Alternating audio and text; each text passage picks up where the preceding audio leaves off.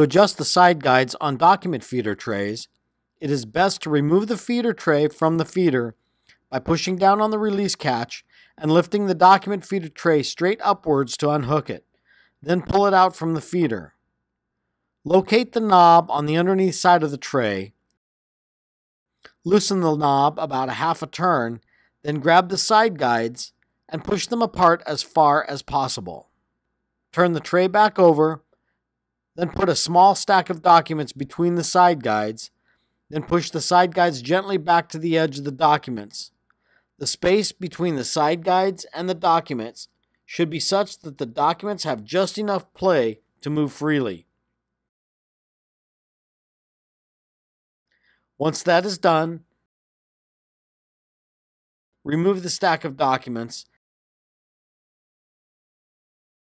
retighten the knob, and reinsert the tray in the feeder position. Once the tray is adjusted for the width of media that is to be loaded, open the left-hand side guide by turning it downwards. The feed rollers will automatically be lifted out of the way so the documents can be fully inserted between the side guides, triggering the Smart Tray sensor flag. Return the left side guide to its upward position. The two paper pullers should drop on top of the stack of documents.